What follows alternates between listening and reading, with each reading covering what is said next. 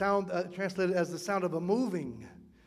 Some people say, well, this was the wind of the Holy Spirit that was blowing. Hey, that's fine by me. The wind of the Holy Spirit or the army of the Lord doesn't really matter. Come on. It's all God who gets the glory and God who gets the victory. Come on.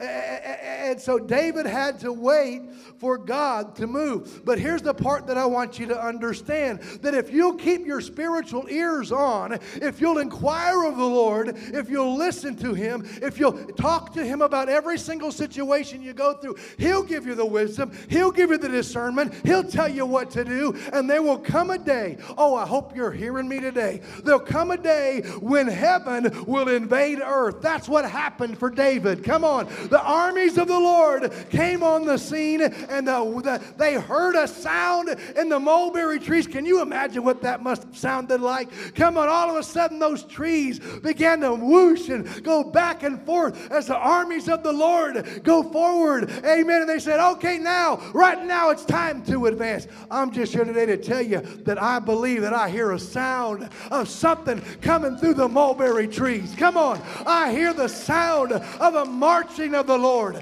I hear the sound of victory for God's people. It's the wind of the Holy Spirit blowing again. It's the power of God blowing again. I hear the sound blowing through the mulberry trees. But the question is, do we have the ears to hear it? Are we willing to step out in faith?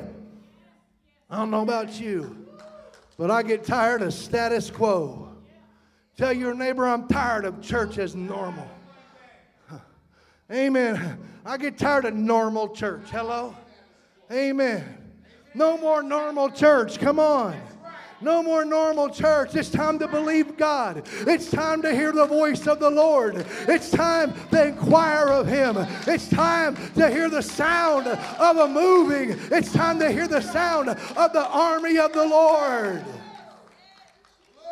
Praise the Lord. Every once in a while I get to preach a sermon and I get to that part and I think I just want to go back and preach that all again now so far. Man, no, I'm not going to preach it again. What was happening was the natural world was feeling the force of the God of heaven and His hosts. I'm going to tell you something. I believe that God wants to invade His church.